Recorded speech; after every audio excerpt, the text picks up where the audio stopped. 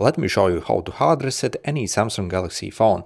So first, if you actually have access to the phone and everything works great on this phone and you simply want to wipe everything from it, we can simply go to the settings, click on the general management, click on reset and click factory date reset, and then scroll down and click the reset button. Okay, and what if something has happened to your phone? Maybe it's broken in some way, or you simply can't get access to it and you do not remember your security.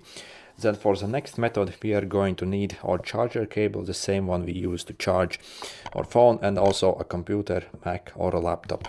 Then make sure to connect both of them together, and if it's actually security locked, we first need to restart this phone. To do that, we are simply going to hold this power button and the volume down button, because we can't restart this phone otherwise without the pin code. Then once it restarts, we are going to jump to holding this power button and the volume up button. So press both of these and hold for like 5 seconds, maybe a bit more, like 10 seconds. So ignore this and keep holding. So it shut down and I jumped to the holding the volume up and the power button. So keep holding both of these buttons, volume up and power. So simply keep holding, and as you see, it booted up in this menu. So this is what you have to do now.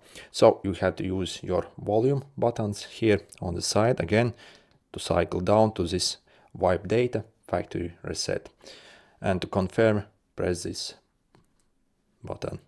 Okay, again use these volume buttons to click factory data reset. By the way, once you do this factory data reset, it will wipe everything on this phone, and you will lose also your pictures, images, videos and stuff like that.